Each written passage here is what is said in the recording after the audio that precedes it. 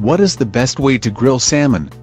Salmon has often been described as one of the tastiest kinds of fish ever caught.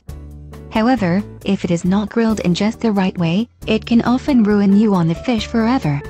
Chefs everywhere can tell you that a slow grill and a creative hand is the key to the best salmon. Let's discuss some tips on the best way to grill salmon, marinade style.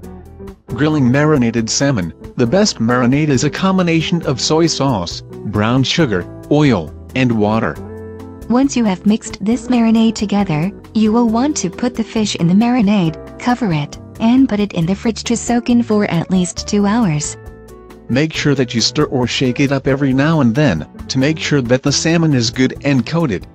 On a charcoal grill, you will want to have a hot area and a warm area. You do this by putting all of your coals on one area of the grill. If you are using a gas grill, set the grill to 325 degrees. When hot enough, you should brush the grill with a light coating of oil to keep the salmon from sticking. Next, you will want to put the salmon on the warm side of the grill, keeping it far away from the hot side, so that the salmon will not burn.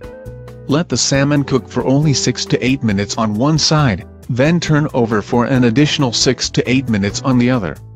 The last thing you will want to do is put the salmon on the hottest part of the grill for 1 minute for each side. This puts the grill marks on it and you are ready to enjoy a succulent meal. This is said to be the best way to grill salmon, so that it is tasty, juicy, and creates a meal that your family will ask for repeatedly.